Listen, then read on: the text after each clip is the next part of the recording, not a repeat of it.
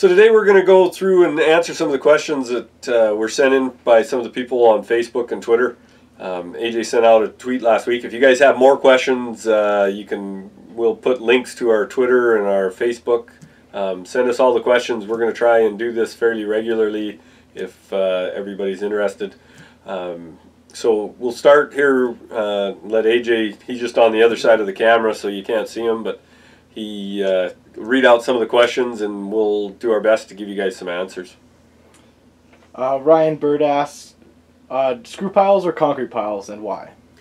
So the biggest thing with screw piles and concrete piles is you have to figure out the difference between the load. So a concrete pile is what they call a friction pile. The idea is that the friction on the side of the wall is what keeps it from sinking, not so much the base. A helical pile, what they call a screw pile, is really a helical pile, and what keeps it from moving up and down is the actual helical space on the bottom. It's a big flat plate on the bottom that screws in. So depending on the application, a lot of times helical piles are a lot less expensive because you don't have to order a concrete truck. If you've only got one or two piles going in, you're going to pay for a full concrete truck regardless of whether you need all the concrete or not.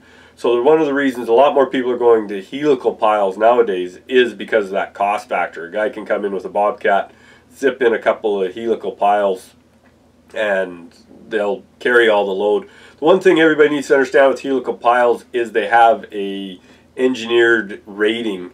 So when you say quality, which is better, it really depends on the application. And you also have to make sure that your helical pile is designed to carry the load, and that it's also designed to go deep enough to get below the frost line.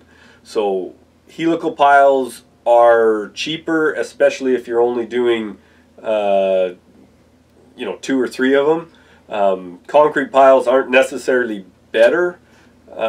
They can be better, and they can actually be more cost effective, especially if you're doing 10 or 15 piles. So hopefully that gives some answer to the question.